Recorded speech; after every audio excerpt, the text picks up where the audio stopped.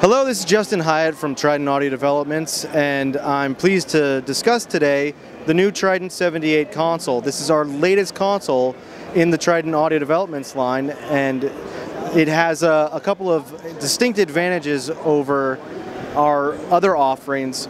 The first and foremost being the price point. This console starts at about $16,000 for a 16 channel.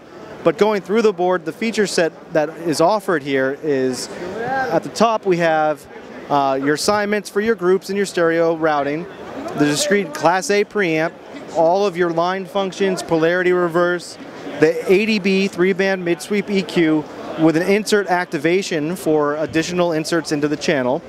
You can turn the EQ on and off, of course, then access to the subgroups with routing pre or post, and then routing on the stereo subgroup to the monitor return section.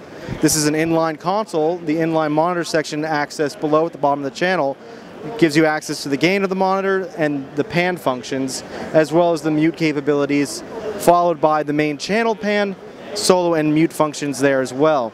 Of course, standard throw faders, 100mm, and all the channels are individual channels in a 4-way metal panel.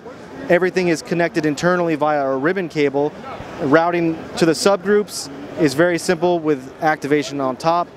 You then have in the subgroups 8 stereo effects returns and 8 monitor returns, in addition to access to 2 mono and 1 stereo aux.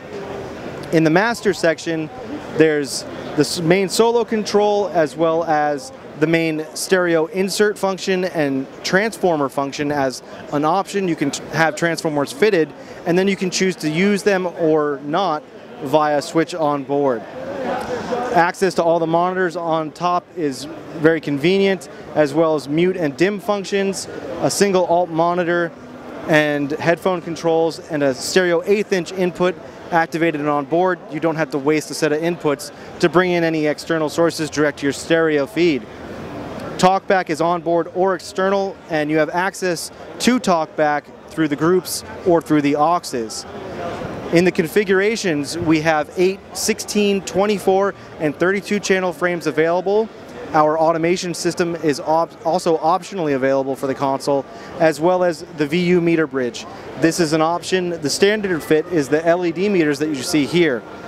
All console connections in the rear are via D-sub for very simple connection for all of your outboard and routing. And then monitor outputs are all XLRs off the master section, in addition to the D-sub inputs on there.